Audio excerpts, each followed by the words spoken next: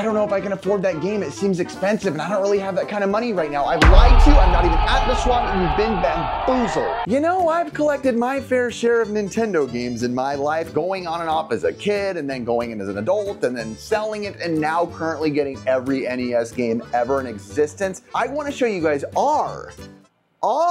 because Ricky and I share our collection, our most expensive NES games we have so far in our collection. What am I doing with my money? And now you may be saying to yourself, Rip, is this video just one big giant flex? That's what this feels like. Are you just flexing? Yes, stop being so poor. I knew I was gonna say that and I was trying to like be funny. Dude, stop being broke. Okay, here we go. Top 10 most expensive games in our NES set so far of what we have. But first, honorable mentions. Now I just want this video to be like all like poor jokes. Okay, so the 5 honorable mentions, I have them on a little list. I'm not gonna talk about it in detail, so don't expect any detail. Mighty Final Fight, we have it loose, worth $286. Gun Knack loose, worth $302. Wacky Races loose, worth $304. Chippendale 2 loose, $325. And finally at $350 to wrap up our honorable mentions, we have a CIB copy of Princess Tomato in the Salad Kingdom at $350. I mean, that's stop being poor. Number 10, Frankenstein. Okay, there's no way I'm pulling all of these off the shelf, but at number 10, we have Frankenstein, The Monster Returns, which Ricky picked up a while ago. It is a freaking beautiful box.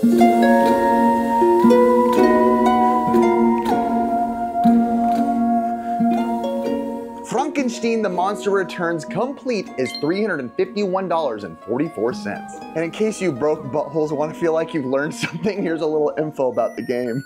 The gameplay in Frankenstein combines platforming with beat-em-up mechanics, giving players a variety of weapons and magical abilities to use against hordes of supernatural enemies. As you journey through eerie, haunted landscapes, gothic towns, spooky forests, and grim castles, you'll face all kinds of creatures, from zombies and skeletons to wolves and demonic bosses. Honestly though, if you're looking for something, this is like that type of game that you want to throw in that not a lot of people mention too often. Yeah, it's an expensive game, but it's not super expensive. Loose, it's much cheaper. But at $350 bucks, $350 CIB.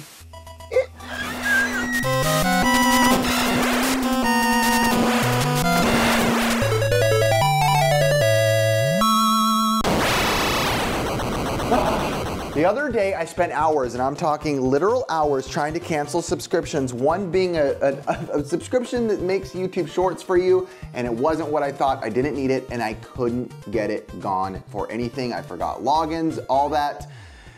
I needed help. Well, luckily today's sponsor, Rocket Money, is here to help. Rocket Money is the personal finance app that helps you cancel subscriptions, lower bills, and manage your money better. And I'm specifically using Rocket Money to cancel so many dang unwanted subscriptions. Rocket Money safely and securely identifies recurring charges and cancels unwanted subscriptions for you. You can even cancel from within the app with just a couple of taps. No need to worry about customer service calls. And with this video being all about money, I am using Rocket Money as well to lower my bills. Simply by uploading a photo of your bill and tapping a few buttons, Rocket Money will negotiate your bills for you, from internet service to cable and phone bills. Rocket Money has helped save its customers up to $740 a year when they use all the app's premium features. With over $500 million in canceled subscriptions, holy cow. To save more and spend less, join the over 5 million members using Rocket Money today. Go to rocketmoney.com/pixelgamesquad or click the link in the description to get started for free. You can also unlock even more features with premium. That's rocketmoney.com/pixelgamesquad to get started for free. So up next we have Rockin' Cat's CIB, which it says it goes for about $369 CIB, but I beg differ because I've seen copies that have like certain inserts go for a lot more. So I'm gonna say that one might go for a little bit more than that, but according to price charting, Rockin' Cat's around $369. 69. Boing, boing. This game is fantastic, and I think your cheat code to knowing that is by seeing Atlas on the cover. I know Atlas in recent days has been like more of a staple for like disc-based stuff, but it's important to know and once in a while look back and say, hey, there are still some greats, some fantastics on the NES, even in the OG days. You know, back in the day, Atlas was still doing good things, and Rockin' Cats is no different. Also, the game is like a wild, jazzy, I would say like an adventure that blends classic platforming with some seriously cool twists. It was released in 1991, like I said, by Atlas, and the game takes you on a high-flying, fist-swinging romp through a vintage in New York City. You play as Willie, the slickest cat around, and his girlfriend Jill. God, Jill. Oh, and Jill's been kidnapped. Catnapped by a tough gang led by the ruthless Muggsy. And it's up to Willie to rescue her. But he's not just any hero. He's armed with the coolest gadget in town. A punch glove? Is that what it is? It's like a retractable punching thing. There's also 5 levels in the game. It's short, it's sweet, but it's good. Meow. Ruff, moo, cowboy. What?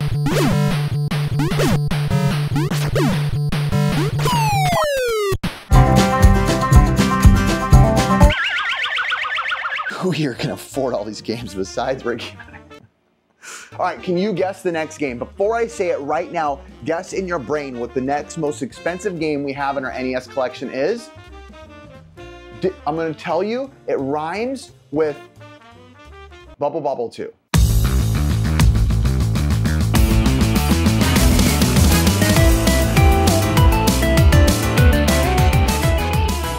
$376 loose. I gotta say, Bubble Bobble 2, I love Bubble Bobble 1. You like the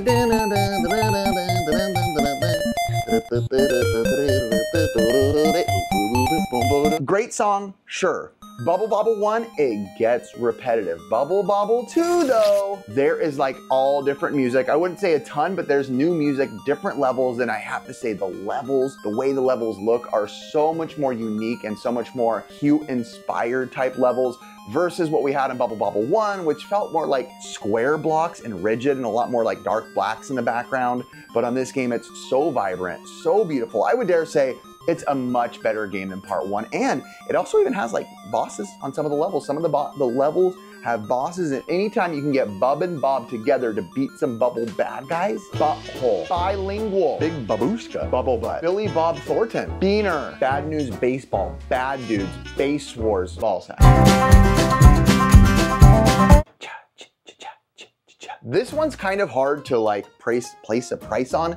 I feel like this is actually probably worth more than most any game we have up here in our set, but it's kind of hard to categorize because it's my Famicom box games, and I kind of consider them into one thing. So like, you're too close to me, Light. These Famicom box games, they are, I would say, estimated anywhere between, depending on some, like Mahjong, not really as much, but most of the games on this are kind of average range, $300 to $500, and I have 10 of them now. But these Famicom box games are super unique, super cool. If you don't know, and I've said it before in a video, this is basically the M82 cabinet that we had in America, North America, but the Japanese version, they used them as demo units, sometimes hotels, different things like that. So the Famicom box, again, one cartridge is probably closer to $300, which is still pretty high. But if you do times 10, 1, 2, 3, 4, 5, 6, 7, 8, 9, 10, you're looking at around, on the low end, like a $3,000-ish value on maybe just the games in here. So Famicom box, you're sexy, you're cool, you're sleek, you're unique, you're...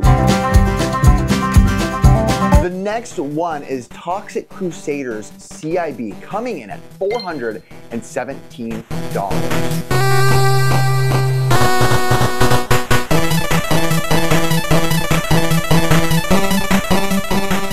The best way I would describe Toxic Crusaders, it's almost like a little bit more dumbed down version of Ninja Turtles 2, and that sounds like a great compliment, and some people like the game, some don't. But if you look at the gameplay and you squint just a little, take your peepers nice and open, put them down, make yourself look like Tony, and you're gonna have yourself a game that looks a little bit more like Ninja Turtles. There's even some of those skateboarding levels that go across. I will say, one of the things I do like is a few of the boss fights, there are boss fights in this game, a few of them have some pretty cool graphics, pretty cool styling. I wouldn't say any like unique graphical limitations pushed, but I would just say cool sprite work in general. The big thing to point out on this, and I pointed this out when I got this CIB version from Chase After the Right Price. You know him.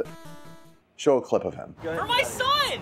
The box art on Toxic Crusaders is so sexy. It's so cool. You would think it'd be like ugly because you're looking at the freaking ugly nastiness that is the Toxic Crusaders. Why is there a razor on my floor? Holy, I just found this on my floor. That's dangerous. The box art is just so pretty. The colors are the most vibrant thing. When you talk about 90s, you know, that's the style that you think. That's the look that you think. Man, Trauma and all that wacky stuff that they do, beautiful. The next one on the list is, I would say, one of the biggest sleepers in this, and that is Cowboy Kid. My goodness, ye freaking hawk. Coming in at $432, Cowboy Kid is so unique, right? It's one of those games where you look at the box art and go, I'm about to watch freaking a man make love to an Indian right here. Stop! But that is not what happened. This is not Custer's Revenge.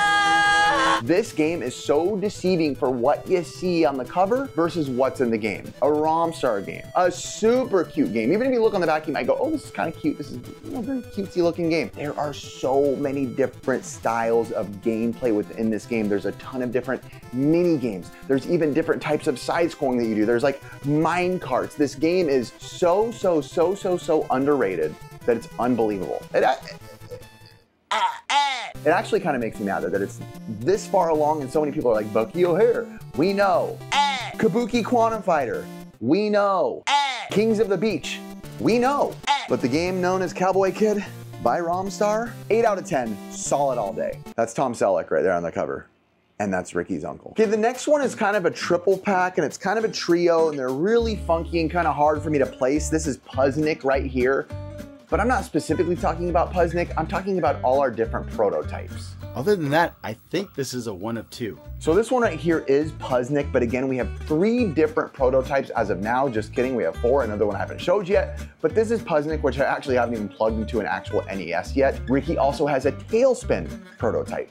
Another one he has is a game called Street Heroes, where there's actually some good gameplay online. Apparently, there was only 2 of those in existence, and Ricky has his hands on one of them. So the weird thing about prototypes, it's like, what is it? Where is the price? Where does the price land? They're really kind of one-offs for the most part. So typically they're as much as someone's willing to pay for. And I would say with most prototypes, you're landing anywhere low end, like 500 or so, averaging maybe around 1,000 or so. Higher end, you can go into the $1,500, $5,000 range, depending on what it is. That is amazing! Yeah. It is one of the Disney Capcom games, which in my opinion, might need to clean it out a little bit. Just a little. But Disney Capcom, do I count just one? Do I count all 3? I wouldn't count all 3, so I'm not gonna say 3,000. It's one of those ones where I just kind of shrug my hands and say, well, we have prototypes, they're extremely rare, I know they're worth good money. Do I know exactly where they land? No. Is there a quarter on my floor that I just ran over? Yes, twice. Stop getting ran over. Did I just lie to you and it's a nickel? Heads or tails, call it right now, in the air. Call it. Dude, okay, I said I wasn't gonna grab all of them, and I won't, but I did just see Snow Bros like 2 seconds ago. Where is it? I have this thing alphabetized. Snow Brothers, CIB, a super clean CIB. By the way, y'all, we're in our top 3 now of most expensive NES games in our collection.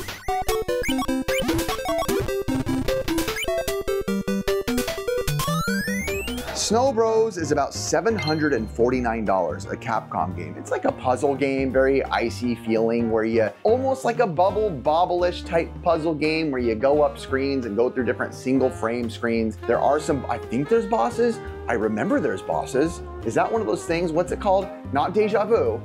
You all know the word, and I feel so dumb. Oh my gosh, I literally can't remember the most common word. Mandela effect. The Mandela effect. Basically, you run around, fun cutesy graphics, you get people snowing them, you toss them, make them big snowballs. It's not a rocket science game. It's a fun game, a fun little game that Capcom 8-bit days, you really can't go wrong, or can you? Mickey's Mousecapade, mildly good. I would say of the Disney Afternoon Collection, my least favorite of all the Disney games would probably be, and I'm not gonna say Mickey Mousecapade counts, I'm gonna go with probably Tailspin, which funny enough, Ricky has the prototype for, so I'm sorry, Ricky, I'm not trying to make the value of that go down, even though I don't hold that power. I wanna be Ricky's baby. Coming in at number 2, we're almost to number 1, and it's again right there, so I'll probably pick it up. Zombie Nation, CIB.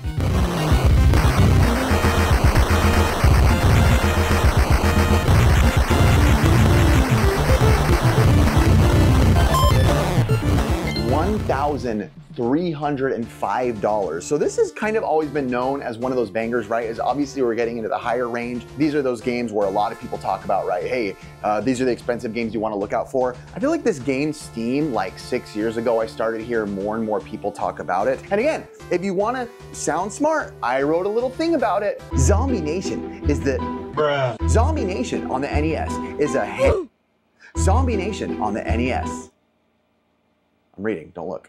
Is probably hands down one of the wildest, most off-the-wall games you'll ever come across. And that's saying something for 1990s gaming. Picture this, you're not a typical hero like a knight or a soldier. No, you're a giant floating samurai head named Namakubi. Namakubi.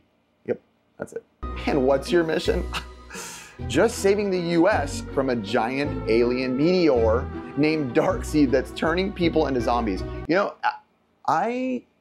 you could maybe, the US right now, you can maybe let the giant spider zombie meteor come. And if that sounds like a fever dream to you, you should probably get actually, it's so expensive. Emulate it, shouting, illegally play the game. Do not pay that much money to play Zombie Nation. We have made a terrible mistake, but again, that's because Ricky and I are clearly rich. Oh boy, you could probably guess what number 1 was. Yes, there are more expensive games, but we have right here, Little Samsones on the NES.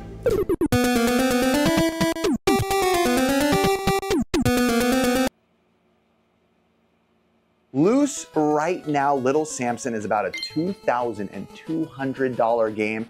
We technically have the actual box for it. This is an actual, that was not smart to do, an actual box for Little Samson that someone had signed years ago. This is one of those rental store copies where they cut it and they cut the sides. So technically it is a box, and you could call it like the worst condition box ever, but it technically is with the box. Maybe it is. I think that would count with the box, just bad condition because they cut the tops and bottoms, even though it's mint, what does exist, I don't know. And Little Samson, I'll spare you talking about because everybody's talked about it 1,000 times.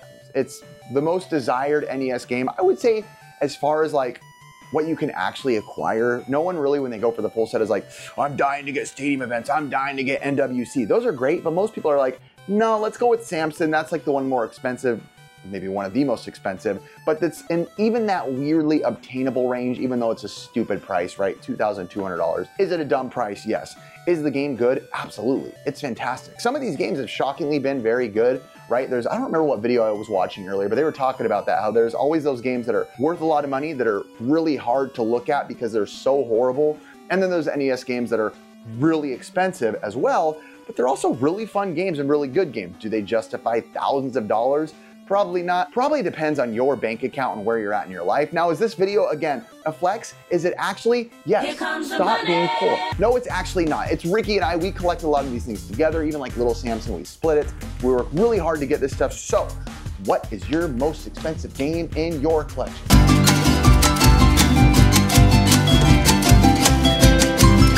And leave a comment below if you're poor.